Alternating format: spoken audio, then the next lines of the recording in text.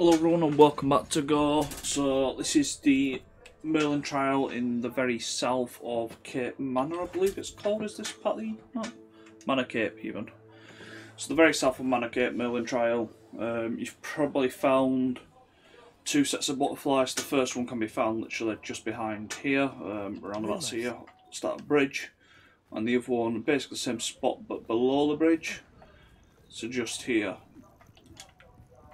But you may be stuck on finding the third one.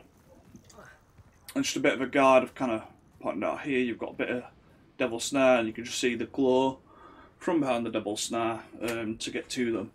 There's a lot of people still think you need to blow up devil snare and use fire and fight your way through it.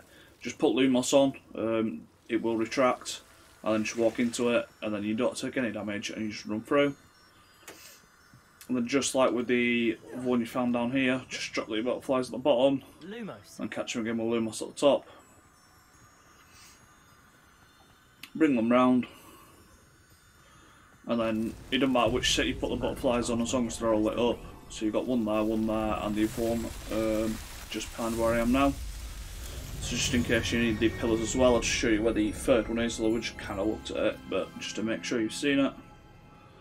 So we've got the one right next to the trial, the one next to the tree, and then we have this one here just next to the rocks as well.